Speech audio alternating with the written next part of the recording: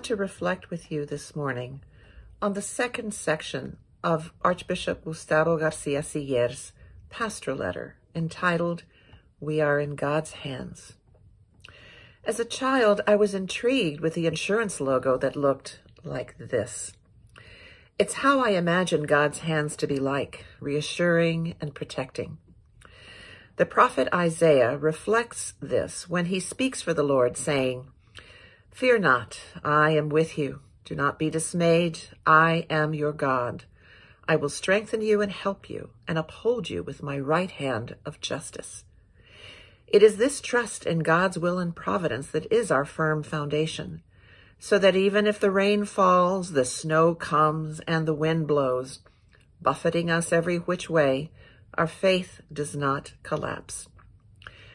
As Archbishop Gustavo writes, this is a good time to embrace the cross of our weakness and frailty and open our hearts to the most merciful heart of God.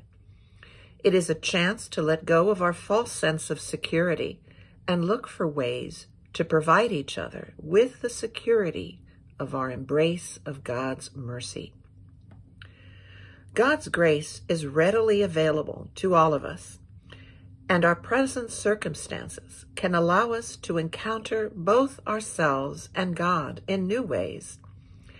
We can find peace beyond that which comes and goes in different situations. And through all this, we trust in the Lord, for we are always in his hands. This Lent, consider, how can I more fully set aside my fears and worries and find peace in the Lord's hands?